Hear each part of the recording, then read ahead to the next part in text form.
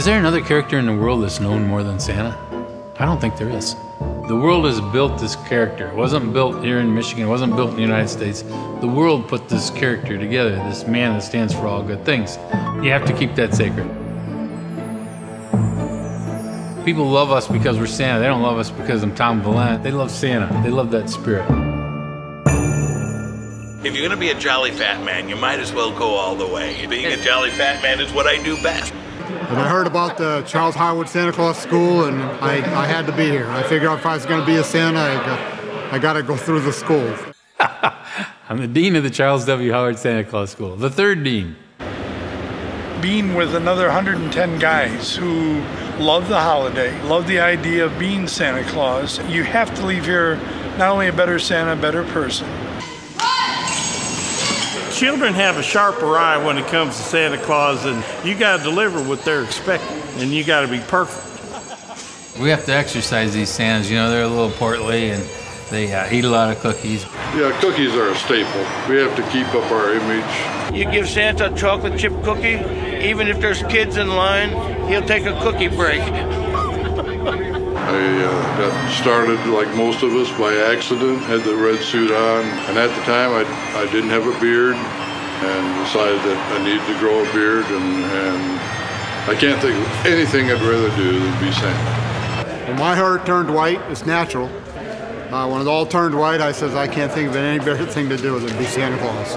We try and put products in their hands so they're doing it because we're not going to be there when they get home. We can tell they just, they have to get used to doing that. Just practice.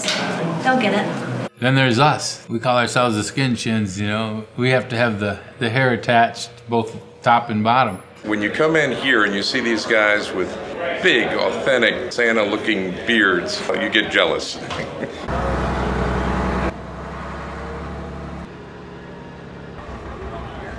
What you want for Christmas? Each shift, I think there's one or two children that require sign language. It's amazing.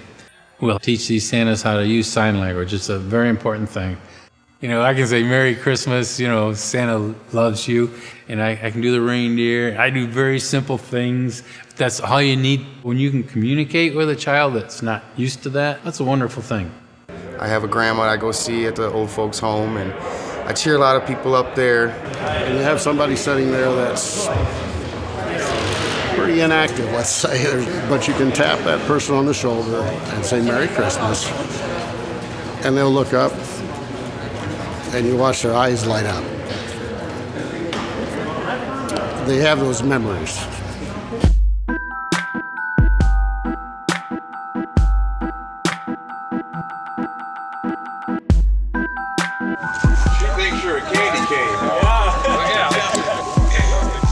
Today we're here for a little bit of reindeer driving. You got to know how to drive those reindeer, how to fly them. Well, I'm from Texas, so I already knew how to drive, horses. So I could drive reindeer just as well. Reins are the same. Since I knew all their names, I didn't have too much trouble. They respond pretty well when you call them by name.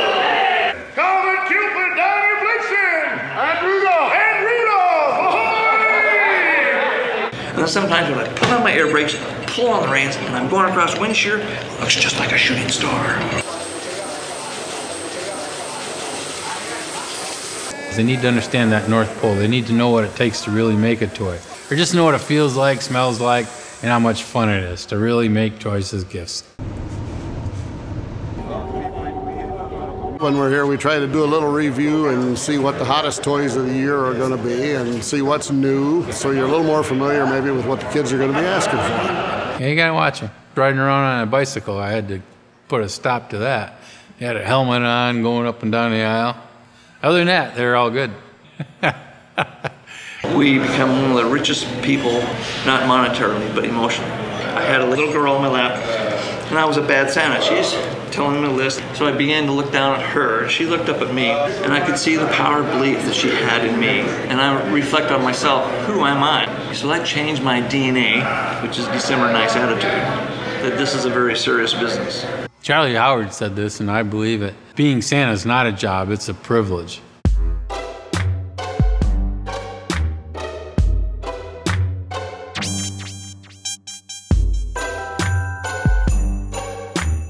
I am a better Santa on Saturday night than I was on Wednesday. I've got 2 grandchildren now, and they are just so much fun.